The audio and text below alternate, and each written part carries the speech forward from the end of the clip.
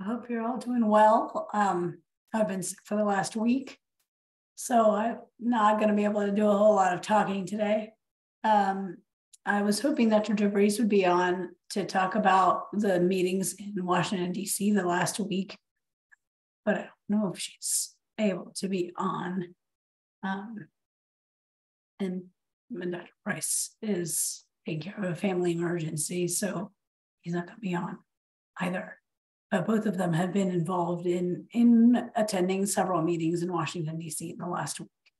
I was hoping to have them give updates, but if they jump on, we can have them do that. Meanwhile, maybe we can just talk about where existing projects are and kind of see how things are going. Angel, do you want to talk about your current projects? I know you were trying to organize things. Can you hear me there? Okay. I've been working on the draft for the proposal for the intuitive surgical grant.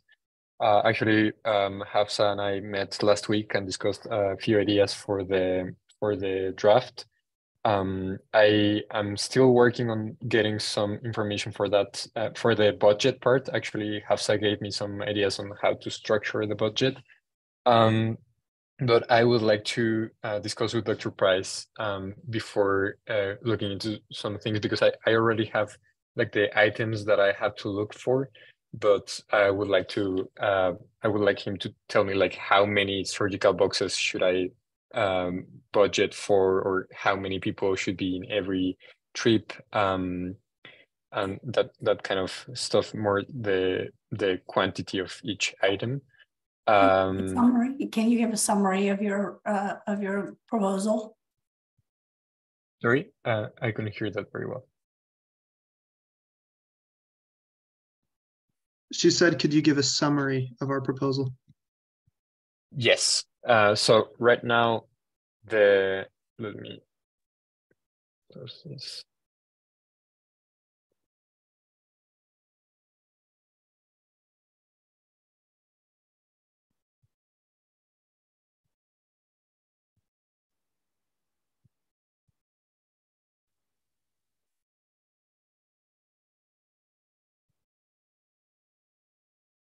So right now we have, let me show my screen.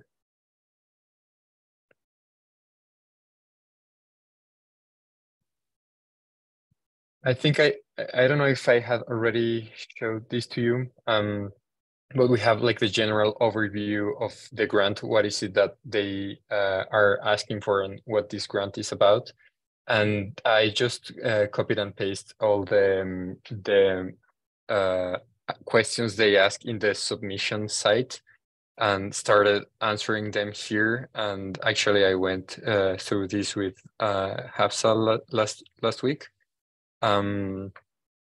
They are basically asking how the training course works and for which healthcare participants it's designed for, and basically all the background information about this project. And yes. So basically you're saying that you're applying for a $30,000 grant to do more laparoscopic training in Cambodia. Is that right? Yes, but no, it's 65,000 and it's not specific for Cambodia. What we want to do is that this will also work for other sites in the future, because all the trainings and all the lectures that we have, we want to make them available through the Thinkific site, or even other site in the future maybe.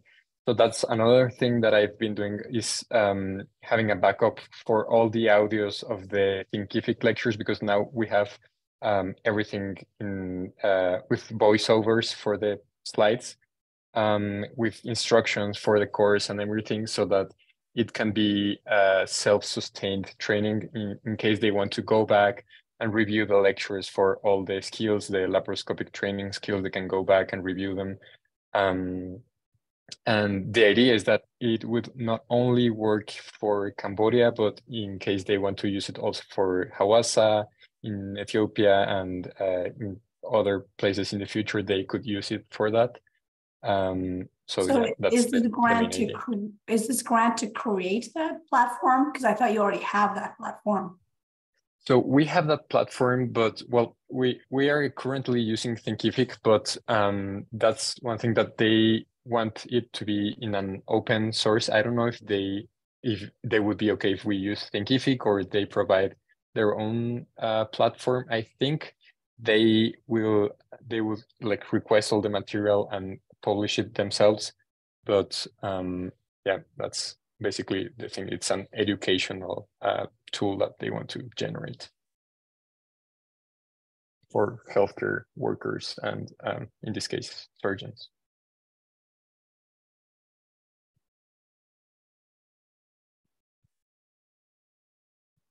I don't know if there are any questions from anyone. Yeah, I guess I don't understand what it is you're asking for money for, because you already have created your online platform.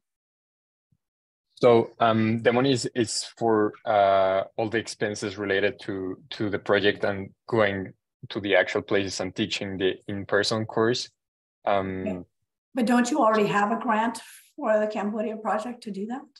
We have the support from the LDS Church, but Okay. like if we want to expand that and get even more materials and everything, that's where we could use this for.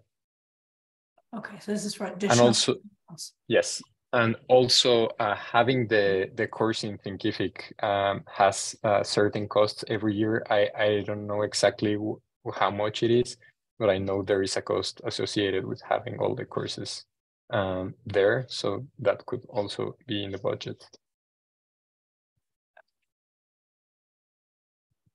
Okay, so is this taking the content and expanding it to a different site, or just buying materials for the existing sites? So both of them. So it's for having the content available and even expand the content, and also for getting more materials for the different sites. Because right now the funding that we have right now for is specific for Cambodia, if I'm not mistaken, and this would be like this could give us funds for other sites as well. So because I spoke with Mackenzie during the week and sorry. Yeah, so what do you mean by that? What do you mean this give funds for other sites? Like to go travel to other sites, or for them to take the training, to do the training online, or get the equipment? Yes, exactly. For example, if Mackenzie wanted to use to buy equipment for the minimal invasive course in Africa, they could use funds from this grant and use them in Africa. And even if they want to start another training site in the future, they could use them as well, because we want this not to be specific to one site, but be a tool that can be applicable in different sites. Okay, all right.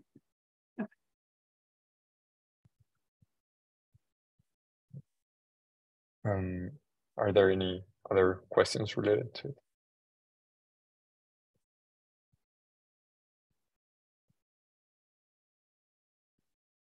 Yeah. So on the transplant side, we just finished today a report for the last year of the collaborations with Mongolia. Dr. Rodriguez is going to review it today, and we should be submitting that this week. Let me find the report and I can share my screen. I don't know, because there have been some changes. I don't know if that grant is going to remain with the university or with Intermountain. I'm not sure about that, but we are submitting a renewal for that grant. And we are actually, I met earlier with Liv today, and we have some information that we need to collect from the Mongolian team, because we have a manuscript almost ready for submission. Let me just find that manuscript. Okay.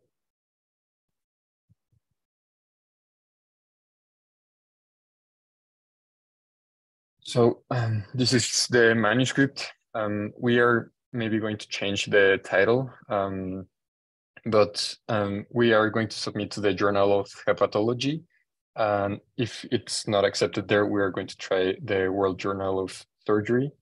And here we are describing all the collaborations we've been doing for the past year and all the publications we've done, academic advancements, and the clinical impact. We actually did a survey to measure the perception of the participants of this collaboration in how has this project improved in their hospital. And they said that this gave them new ideas for research projects, increase their knowledge, and help them take better decisions and provide better care for their patients, among other benefits. And also, we are getting some information to give a first look at pediatric liver transplantation in Mongolia, because when we were there, we noticed that their adult liver transplant program is really growing and has been growing for the past 12 years, but they have only performed 7 pediatric liver transplants. So that's where the focus is going to be from now on. And actually, one of the things that we want to do is we want to update this graph that shows how they have been growing since they started doing transplants in 2011, and compare it with another emerging center here in the US that has not had a mentoring program helping them along the way, and see how fast were they able to become independent and how fast they reached 100 transplants and 200 transplants, just to mention a couple of things that we want to look at into. Leaf is actually going to help me to get this data from the Mongolian team. Yeah, that's one part of this project. As I said, we want to, yes. How is this one different from the paper that you wrote for the first year results? So the first year results was just actually the report. This is that we sent to the TTS, ILTS program directors, the council deciding for the grants, and we actually want to add more to it and publish it. So this is actually, I think you suggested that we did that. So this is the actual manuscript that we want to submit. So there are not 2 manuscripts. This is this is, yes, this is the main manuscript for this. Yeah. Grant. Okay. Correct. Yes. Fantastic. Yeah. And why are you submitting to Journal of Hepatology? Because Dr. Rodriguez spoke with Dr. Bura, and she's one of the editors in Journal of Hepatology, and she said that there's a specific section for global collaborations, and that we should try submitting there. So if it's not accepted, we would try World Journal of Surgery or Transplantation Journal. Okay. These are some other journals that I reviewed, and I think those could be other options, but I think the main ones are these ones. Okay. Yes. Sounds good. Yeah. And on the breast surgery side, we are still waiting the manuscript that we submitted to the Journal of Surgical Research is still being reviewed. So we haven't heard back from that side. But on the meantime, I'm uploading everything, all the recommendations and PowerPoint presentations from the tumor boards to Box, so that whoever takes on that project can have access to all the databases and everything.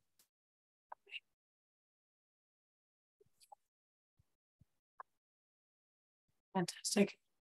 Leaf, do you want to talk about any of your projects? Yeah, nothing too crazy.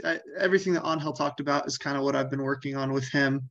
The only other thing maybe is that we created, or I guess finalized, a completed version of all of the slides from our online Thinkific course. into one large PDF, almost like a book.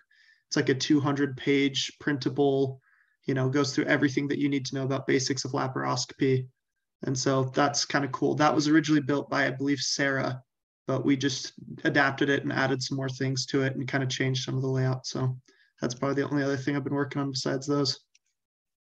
Could that be turned into an ebook, like on Amazon?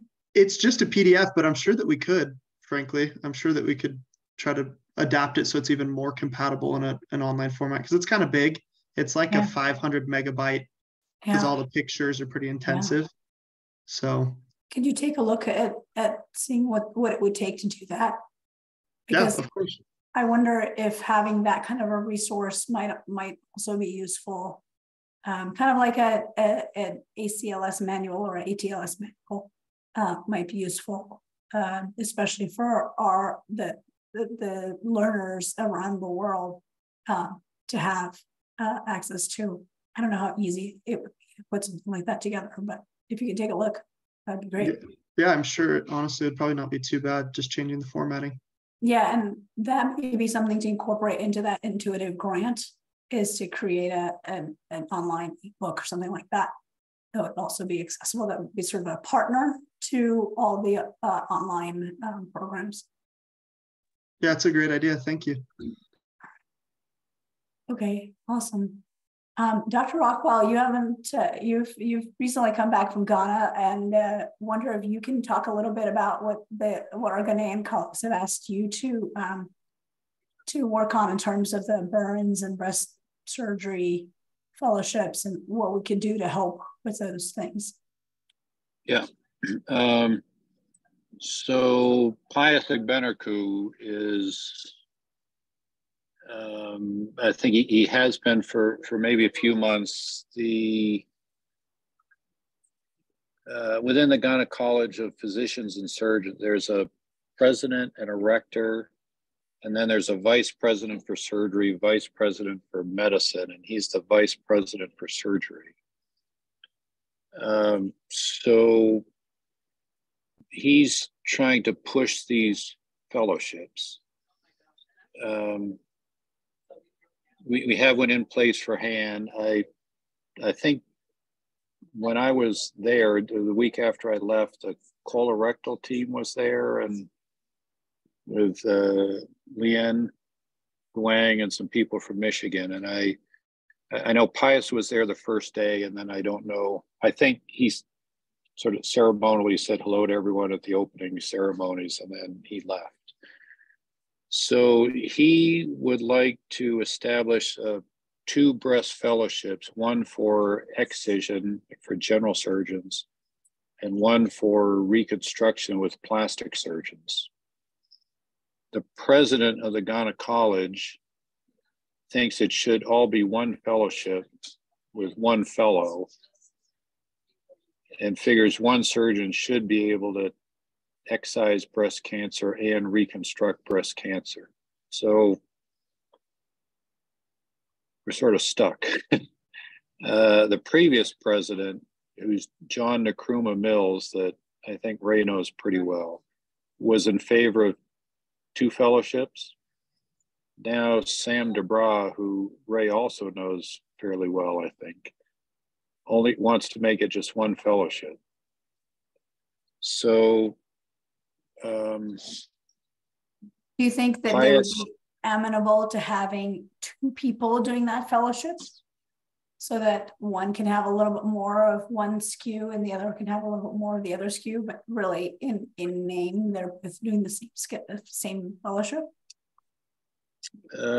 Possible.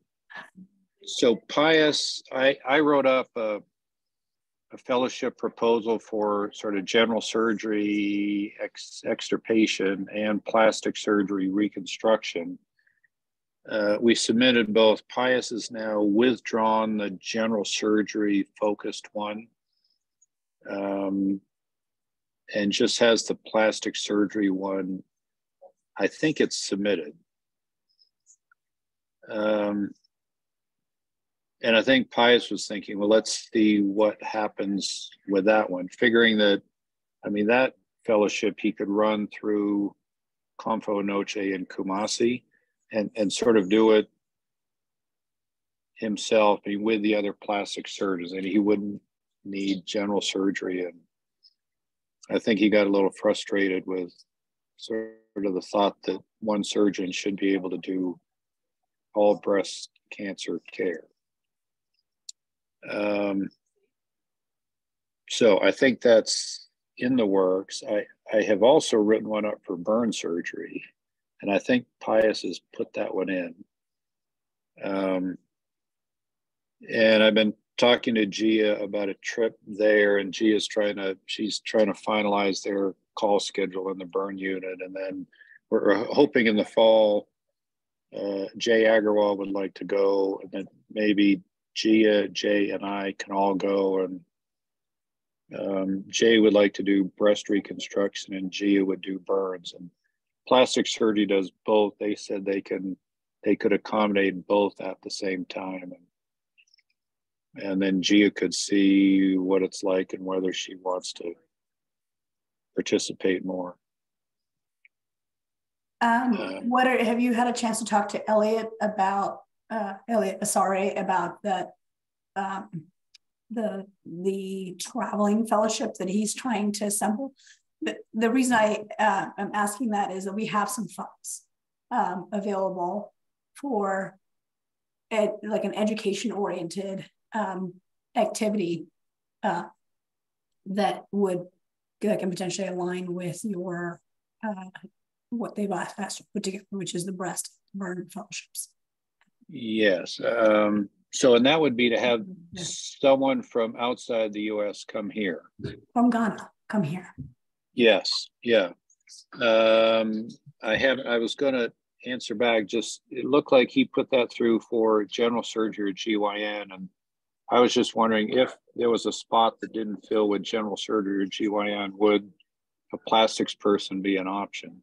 Yeah, I think that's we have some funds to be able to bring a Ghanaian surgeon here.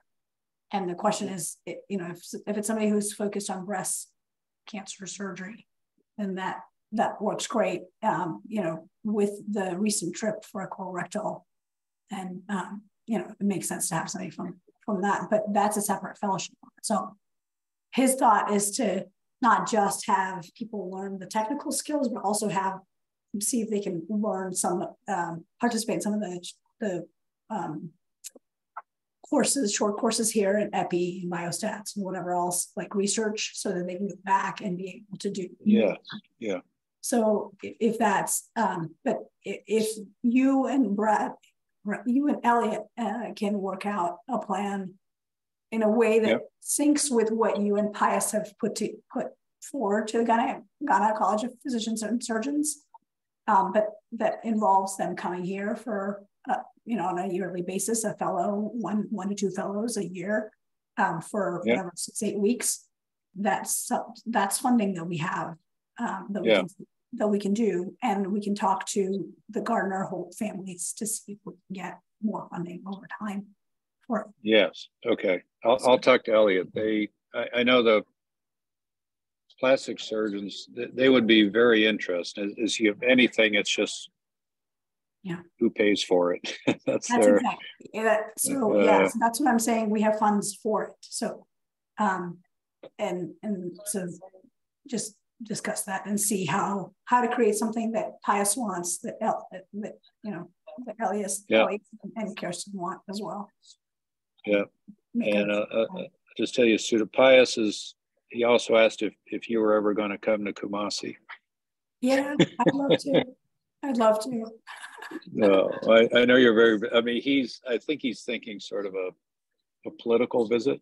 Yeah, gotcha. But I think that, that's just sort of their tradition that. Yeah, okay. Yeah. Well, maybe when you and Gia and Jay go, maybe I can go as well. It sort of depends when that is. But if you can keep me in the loop.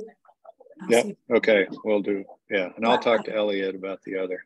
Yeah, I have to go to Rwanda in July, August for a big implementation of my project. But after that, things will calm down a little bit for my Rwanda work. Which has been taking a lot of time this year. So After that, we can do something. That'd be great. Perfect. Great. And what is his name? Edward Sutherland's coming here next month from Ensign, with the hopes of trying to have some meetings again to try to organize our plans for what are all the different activities that are happening in Ghana. Oh, excellent. Yeah. With the different partners, we have many different partners in Ghana. And so how can we be coordinated? And I think that's an important question for us to keep in mind. When I was there, I went to the West African College of Surgeons meeting. It was right across the border in Togo, and Edward was there. Actually, he and Ray had a very nice van and gave us all a ride one night back from a dinner. Excellent. That was great. Excellent. Fantastic. Yeah. All right. Yeah. Anna may be able to talk a little bit about the colorectal team. Anna, I think you were involved in some of the emails at least. Do you want to give us an update on what happened with that? I was trying to get Dr. Huang to come to one of these meetings, but I think it's during his OR time or something, or clinic time. I think it would be great for everybody to know what the colorectal project fellowship is all about. Yeah, I haven't gotten an actual full update since they've gotten back from their visit to Ghana. Unfortunately, I'm waiting on that, but essentially Dr. Gifty reached out to us about working with them to put together a colorectal fellowship in Ghana with a partnership with us and 2 other institutes here in the US. And the idea was that we would have our colorectal surgeons go out there and teach, and then also have their fellows come out and rotate with us at our institutions. This lined up pretty well with us actually, because we just completed our colorectal fellowship. We'll have our first colorectal fellow starting this next academic year. So the plan is for our colorectal fellow to go rotate there, and then their fellow to come rotate at our institute in the future. Right now, earlier today, we were just discussing having their surgeons join in on our tumor boards and education conferences. There were some questions about HIPAA and whatnot, but I think we've figured that out. So we're going to have them included on those on a regular basis, as well as, like I said, the in-person rotations. Once I get more details, I can update at the next meeting that we have. That's fantastic. Thank you, Anna. And we should see if Dr. Huang can give a small update about what their trip entailed and what they're planning and what the curriculum is going to be, et cetera. Do you think you could talk to him about that? Yeah, I have already asked him to kind of give me like a report or a summary of the visit. No, to have him come, like to join us. To join our works in progress. Yeah. I mean, he can join for 15 minutes. It doesn't have to be like the entire hour, but okay. I think it'd be helpful. Cool. Yeah.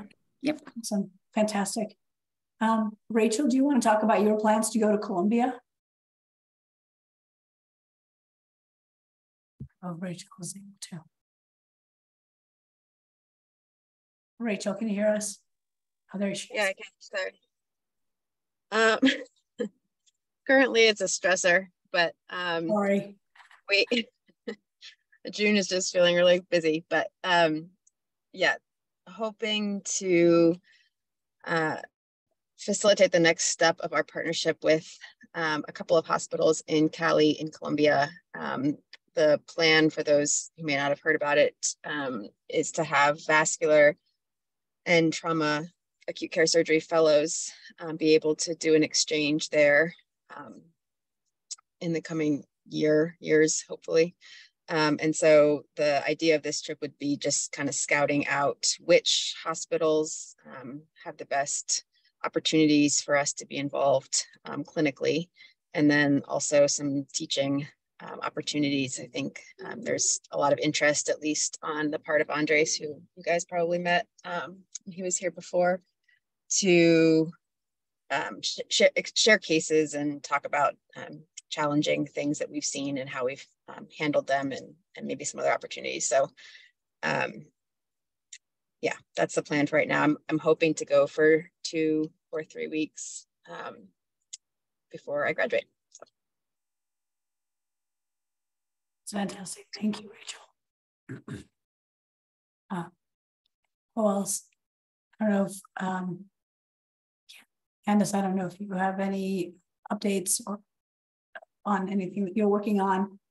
There is a, I think he's a medical student who's the partner of one of our incoming plastic surgery residents who's interested in global anesthesia and perioperative care, and who would love to come, who's going to be here, I think, for the next year, and would love to work with any of the anesthesiologists here on projects. So if you have anything going on. Yeah, that's great. Thanks. I'm kind of in between things. I'm doing a Master's of Health Policy and Economics through the London School of Economics. I go back in June, and I'm currently investigating a dissertation topic. And so, but haven't really landed on anything. I am working with the Royal College of Surgeons. They have a partnership with the London School of Economics for this global health policy unit, trying to come up with something, but nothing quite finalized yet, or certainly not formulated enough to talk about. But when I land on something, I will pick your brain. That's fantastic. Congratulations. It sounds like a great program. You should tell us a little bit about that. That, you know, that maybe the next opportunity. I don't know if you want to talk about it today, but it'd be great to know more about. You know, I'm happy to talk about it. It is a, it's basically a sort of, it's an executive master's program in health economics and policy, and it's basically mostly physicians, but not all, from around the world. And we go to London twice a year for 2 to 3 weeks and do all our in-person classes, and then take our paper writing and literature review and everything home with us, and do that throughout the year. It's a 3-year program. I'm about 2 years into it, and just in the last year embark on a dissertation. It's amazing. I mean, it's really high quality teaching from all the London School of Economic professors, and you get all of their resources and everything. They also just have a very different way of looking at medicine than we do typically. It's certainly more universal healthcare based, but it is just provides a foundation into, you know, health policy subjects, economics, health economics subjects, from more of a global perspective. And so I've really enjoyed the program. A lot of people are going to the WHO and places like that after their work. Many people are transitioning careers outside of medicine and doing global health stuff, but some people are doing a lot of pharmaceutical stuff. And so it's good, but we have a cohort of about 40 people who stick together for the 4 years, and fun to have those people to bounce ideas off of and learn from, you know, really representatives from throughout Africa and Asia and South America and Europe, of course. And so that's it, but I can give more of a formal presentation sometime.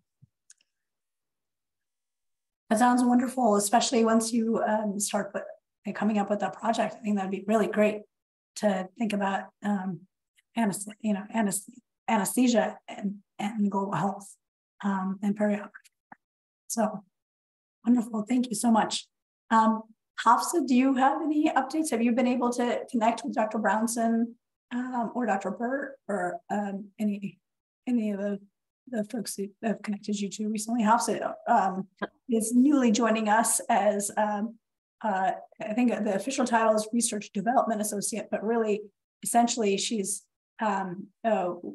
one of our program managers with more expertise in research than education, sort of Anna's counterpart in some ways. So she's going to be helping us with creating new projects and enabling faculty and trainees to come up with new and more robust projects. So Hafsa, do you have anything you want to add? So thank you for the introduction first. And yes, I am planning to meet Dr. Lindsay and on Monday. So that's the plan. And then we're going to discuss, because they mentioned that they are on the second phase of their program in Ghana. So they want to see where I can fit in their program.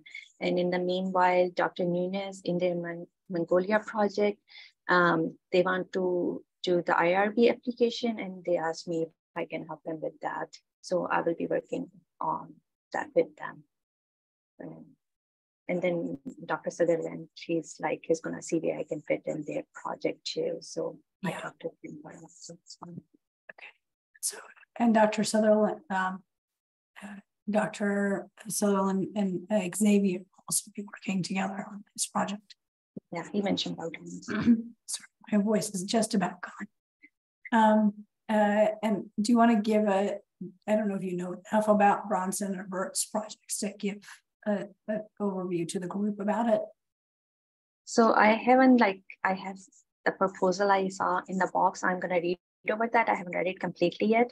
But yeah, so I just know that much that they are working in Ghana, and it's going to be in the second phase of that. So okay, all right, sounds I was thinking to do it before their before meeting, so I have everything fresh up. Okay, sounds good.